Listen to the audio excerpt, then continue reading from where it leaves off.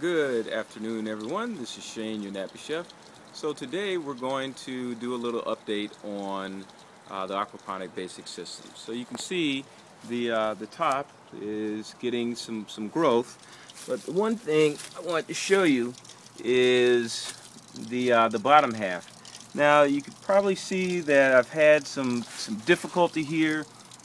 I've had some pest problems, namely that chicken, Girdie.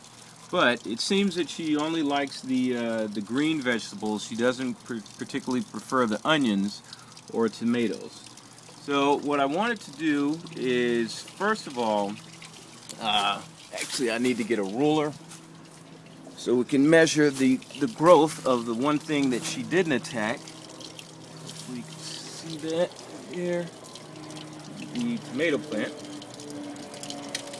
and how tall it has gotten. So it is now about, let me see, it's about 15 inches. You can see that.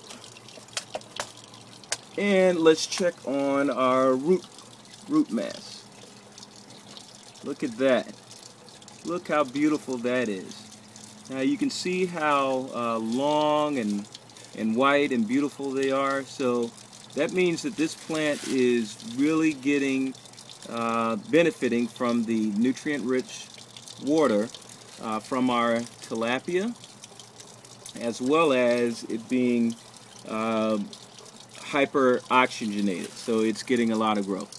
So it's time to go ahead and transplant this into one of the bigger neti pots here, and I'm going to try to do this with one hand.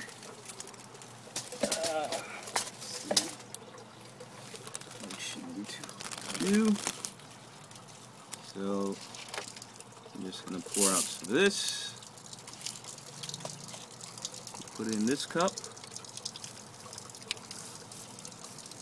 and how am I going to do that? See, I might have to come back, but it's alright.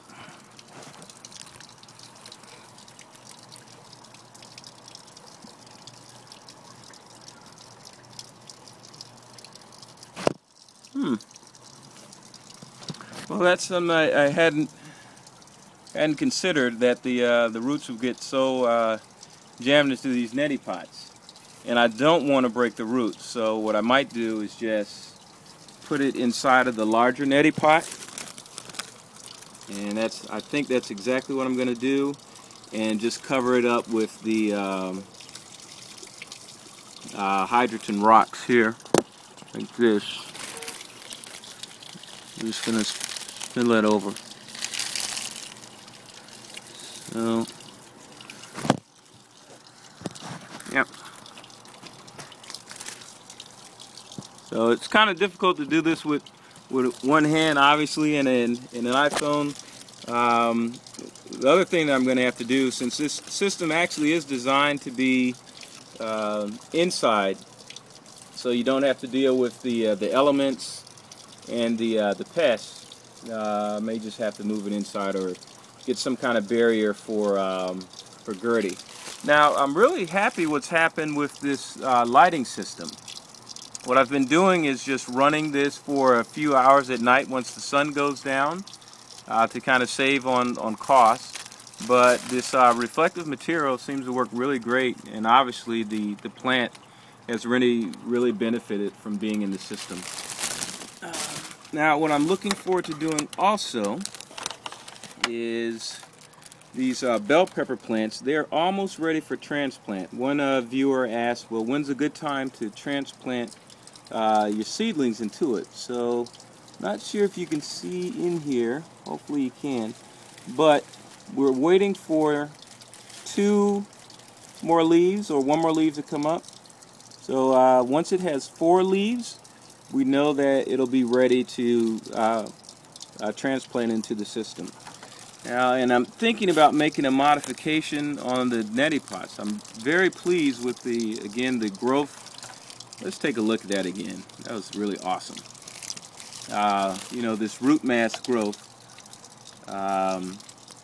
And maybe instead of having these little seed pots, just go ahead and expanding them to the larger neti pots, so there'll be one transplant instead of two. But you know, maybe you guys can help me out here. You know, give me some suggestions. What do you think? Should I stick with the little small ones as this prototype is being developed, or go ahead and just cut out these floating rafts with the larger systems? So let me know what you guys think. Please rate, comment, and subscribe. This is Shane, your Nappy Chef.